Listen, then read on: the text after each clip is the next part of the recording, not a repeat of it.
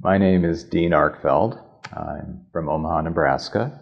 I practice ophthalmology here and subspecialize in retina.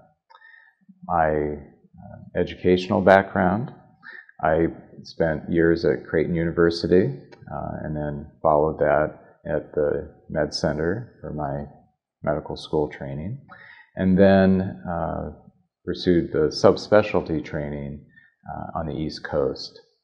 And there I began with my internship year at Brown University, followed that at Yale University for my residency in ophthalmology.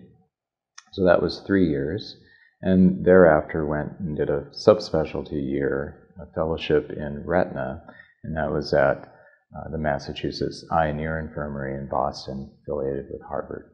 My practice in retina primarily focuses on diseases of diabetes, age-related macular degeneration, sometimes trauma-related injuries that would include retinal tear, retinal detachment problems.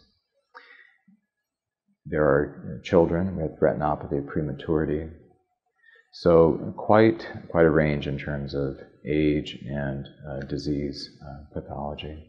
I chose ophthalmology as a subspecialty in medicine for a number of reasons. Initially going through medical school and searching through the different clinical subspecialties, it was one that just felt right. It spoke to me.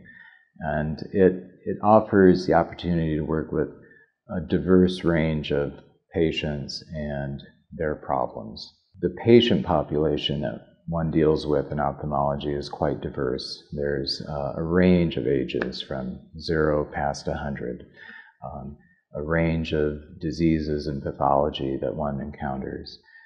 So it's a challenge.